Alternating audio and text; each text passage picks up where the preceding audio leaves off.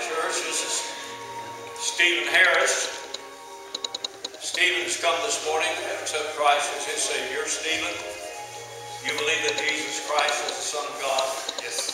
You believe He died on the cross for your sins? Yes. You've asked Him to come into your heart and save you. Yes. Now you're going to be baptized and you'll enter this church. Yes. Amen. Church, you rejoice at His coming. When you let Him know, I'll be say amen. Amen.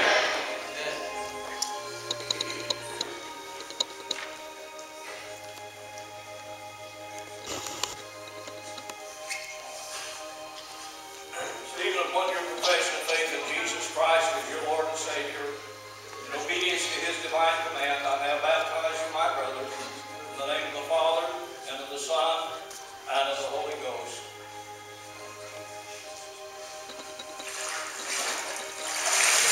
Whoa.